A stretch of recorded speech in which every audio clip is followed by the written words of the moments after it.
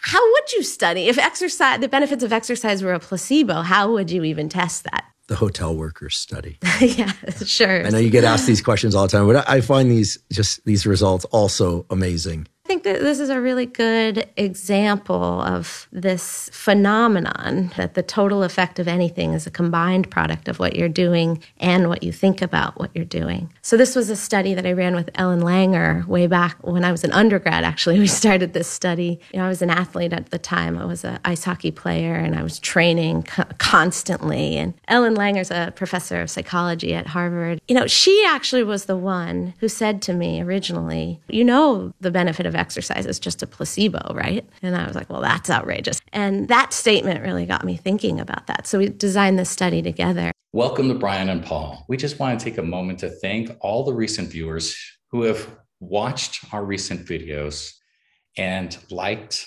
commented, and subscribed in particular, because it truly is why we started this channel, to have a positive impact on people and to have a positive impact on our lives with the things that we're learning, doing, and attempting to implement, sometimes successfully, sometimes not, in our lives to make progress. So please just know from the bottom of our hearts, we sincerely thank you and we appreciate you. My name is Brian, and I'm really excited to bring this topic of mindset and exercise from this discussion between Andrew Huberman and Alia Crum.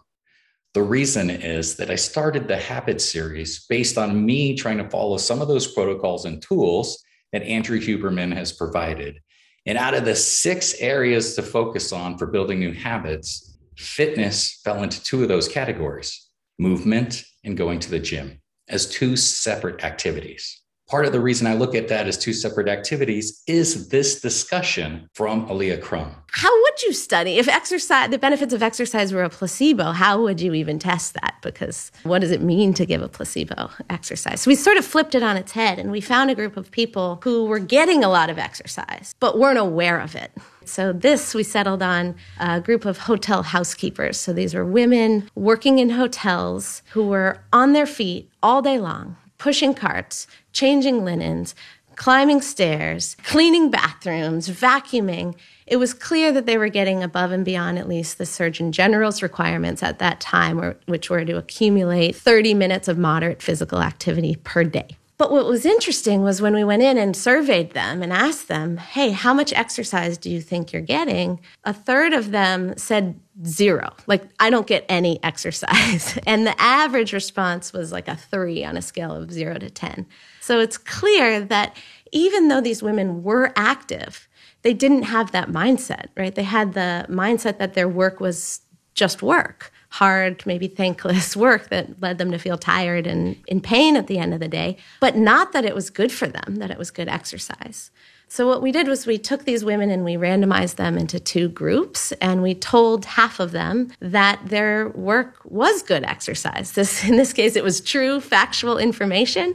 We oriented them to the Surgeon General's guidelines. We oriented them to the benefits that they should be receiving. And then we had measured them previously on their physiological metrics like weight and body fat and blood pressure. And we came back 4 weeks later and we tested them again. And what we found was that these women, even though they hadn't changed anything in their behavior, at least that was detectable to us, they didn't work more rooms, they didn't start doing pull-ups or push-ups in between cleaning hotel rooms as far as I'm concerned. They didn't report any changes in their diet, but they had benefits to their health. So they lost weight. They decreased their systolic blood pressure by about 10 points on average, and they started feeling better about themselves, their bodies, and their work, not surprisingly. That's amazing. How should we conceptualize that result in light of all of our efforts to get more out of exercise? My current understanding of the literature is that getting somewhere between 150 and 180 minutes per week of cardiovascular exercise is probably a good idea for most people. If I tell myself that it's not just a good idea, but that it's extremely effective in lowering my blood pressure and maintaining healthy weight, et cetera, according to these results, it will have an enhanced effect on those metrics. Is that right? This is a really important point, because what this reveals is that we have to be more thoughtful in how we go about motivating people to exercise or teaching people about the benefits. Our current approach is just to basically tell people, here's what you need to get enough exercise to receive the health benefits. The problem with that approach is that most people aren't meeting those benefits yet, or aren't meeting those requirements yet. The intention with that is to motivate them. Public health officials think, well, if I just tell people you need to get more exercise because it's good for you, they'll do it. We know now that that doesn't work, that these guidelines are not motivational. They don't change our behavior. And what our work adds to that is that not only is it not motivational, it also creates potentially a mindset that makes people worse off than they were without knowing about the guidelines. So again, it's tricky. I'm not saying that mindset is everything. Certainly exercise is good for us and helpful for us. It's one of the things we have the best data on. So I'm not saying, oh, exercise is all a placebo. What I am saying is that we need to be more mindful about how do we motivate people to exercise, but how do we help people to actually reap the benefits of the exercise they are already doing? I think that this will also help you as you think about a different mindset towards not just the direct exercise activities that you do, but also the activities that you do in your life that may allow you to get out of a potentially sedentary lifestyle. These will allow us to be able to improve and make progress in terms of how our mindset shifts, because this next point is critically important when you realize the impact of answering this important question of getting enough compared to other people. Now, Octavia Zart, who was a grad student in my lab, ran a number of interesting studies along these lines. One in which she looked at 3 nationally representative data sets, which had this interesting question in them, which was, how much exercise do you get relative to others? Do you get about the same, a little more, a lot more? Do you get a little less or a lot less, right? And then in these data sets, what she did was she had, pulled from data that tracked death rates over the next 21 years. And a couple interesting things revealed themselves. One was that the correlations between these perceptions of exercise relative to others and people's actual exercise as measured through accelerometer data, as well as more rigorous sort of what did you do today kind of data, those don't correlate much at all. People lie. Well, people lie, but or also misperceive. They misperceive. Or who's to say it's misperceiving? Everything's relative. I used to do triathlons very seriously. So if you were to ask me now, I feel like I'm totally inactive, right? Because I'm not doing anything near what I used to. And if that's my focus set, right, I feel like I'm not exercising much. But if I think about compared to other people, given what I know about national representative statistics, then I could feel like, oh, I'm getting a lot. So you can see how these perceptions are decoupled from objective reality. And what we found in these studies is that one question mattered, in some cases more than objective activity, but in all cases controlling for objective activity and predicting death rates. In one of the samples, it was a 71% higher risk of death rate if people rated themselves as feeling like they were getting less activity than others. Wow. So, that's a big deal. It's a big deal. And again, that study is cross-sectional, longitudinal. It was not experimental. But combined, these really sort of coalesced to say, hey, this is important too. Let's figure out ways to be active and get people active, but let's also not make people feel horrible about themselves when they're not getting enough.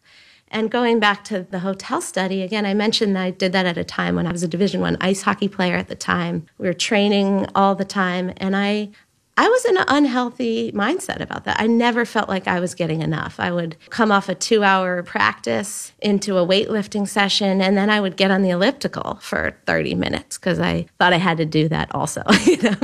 My teammates who were with me at the time could attest to that. And so that study was really helpful for me to realize that I needed to pay attention not just to what I was doing, but also take care of my mindset about that. And I think the essence is, how do you get people to feel like they're getting enough? It's a sense of enoughness that really matters. Yeah, I can see the dilemma, because you don't want people thinking that exercise and its positive effects are so potent that they can get away with a 3-minute walk each day and that they're good, right? Because most likely they are not. But again, you don't want them to be so back on their heels psychologically that they don't even do that or that they never exceed that by very much.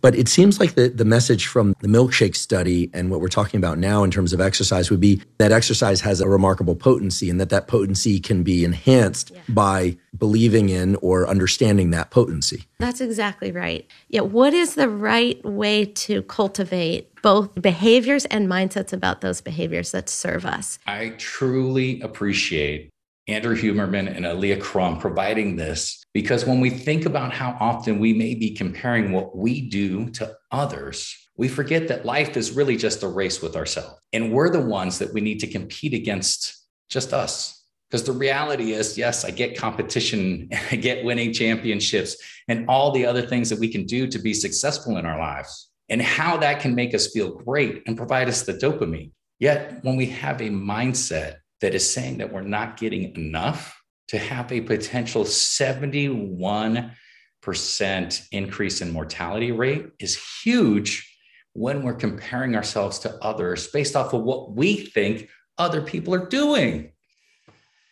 It's a crazy, crazy concept that was eye-opening for me, and I think also will benefit you as you look at the activities that you do, whether it's that short walk or long walk after a meal or dinner, or whether it is standing up and doing those dishes or bending down and cleaning the floor, scrubbing the toilet, whatever it is, being out in the garden. So the idea again here is this, from my perspective, that we need a positive mindset, not as a, yay, let's go out and be winners, but in a recognition that the energy and effort we're outputting in life to make progress truly has benefit as long as we see it that way. So I don't want to get into the dreamer aspect of it, but the reality is all of these mindset discussions that we're reviewing in these episodes are truly allowing an impact in terms of not just how it makes our minds think differently or how we feel differently about it with our emotions, but how our bodies actually respond similar to the placebo effect and the nocebo effect. When I discussed those personal examples in the previous video. So if you've enjoyed the video, please consider liking the video and subscribing to the channel, commenting on what your mindset is towards exercise, and if this has helped you understand and shift and see things in a different way. Thank you for watching. Have a fabulous day.